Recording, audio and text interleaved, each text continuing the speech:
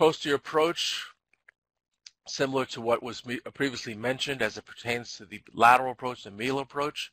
It's an excellent approach to get loose bodies out of the back of the knee, not oftentimes utilized for total joint surgeons, but it is important to understand the anatomy.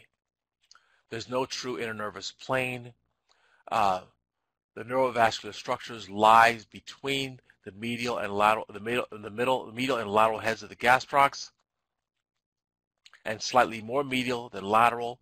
1% of vessels will be right abutted to the bone, and that can be a question asked as it pertains to pin placement during tibial preparation in total knee. Two types of incisions, the inverted L and the S shape. Both are designed to reduce contracture and maximize exposure. Important here, during a superficial dissection, whether you do the L or the inverted S, the sural nerve as well as the saphenous vein need to be protected, and they're just below the fascia.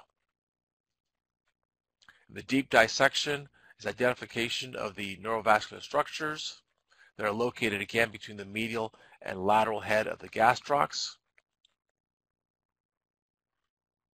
And if you do an extensile exposure to the posterior approach, what can be, as we mentioned previously, as it comes across laterally, you run into the perineal nerve as it comes around the biceps femoris nerve, or biceps femoris muscle.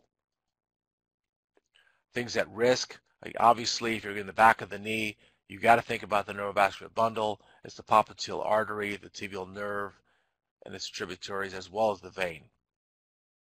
If you enjoyed this video, please consider leaving a like. We'd love to hear your thoughts and what you'd like to see next in the comments.